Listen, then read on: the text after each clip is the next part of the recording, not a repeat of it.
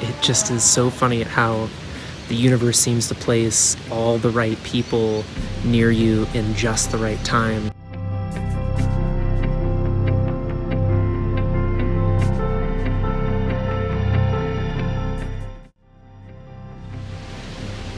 So I'm here at Paititi Institute.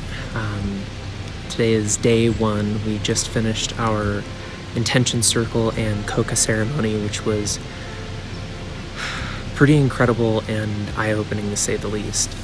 It's truly amazing at how many people that are here all seem to kind of be going through the same thing and all seem to have very, very similar intentions for the 10 days that we'll be here.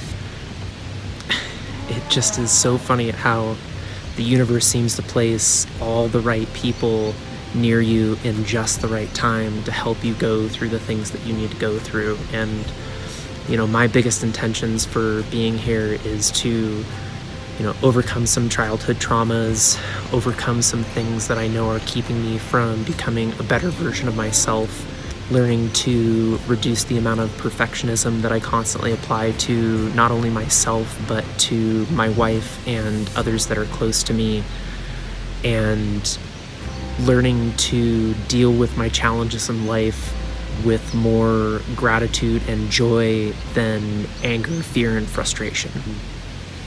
A lot of times when I'm confronted with challenges in my life, I take the, woe is me, why is this happening to me, why do I have yet another challenge, instead of looking at it as an opportunity to grow and an opportunity to push myself to the limits and figure out ways to, kind of acknowledge things that aren't working right in my life, and instead try and find solutions for those things so that I can continue to expand my own consciousness and become a better person and learn how to accept those lessons instead of looking at it as challenges. And being that this is only day one and I'm already feeling the amount of gratitude that I'm feeling towards everybody that is here, and towards Roman and everybody with Paititi Institute for creating this wonderful sacred space, is just an absolutely incredible thing.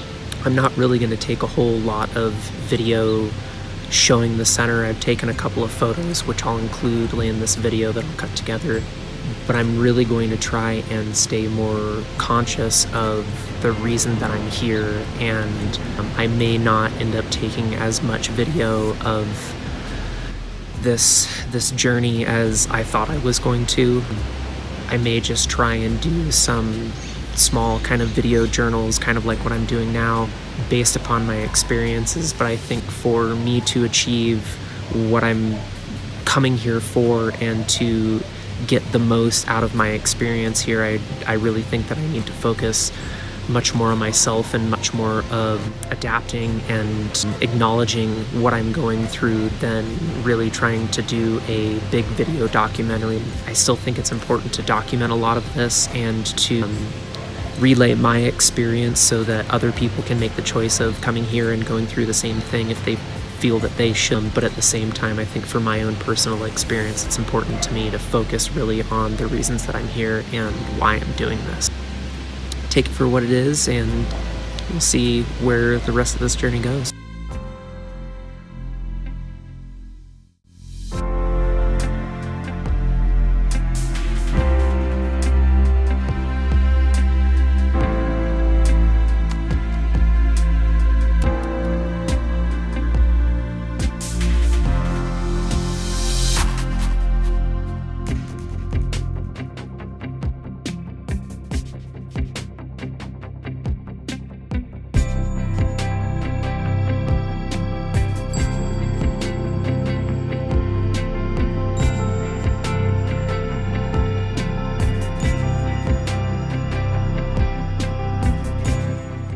Last night was our first ayahuasca ceremony.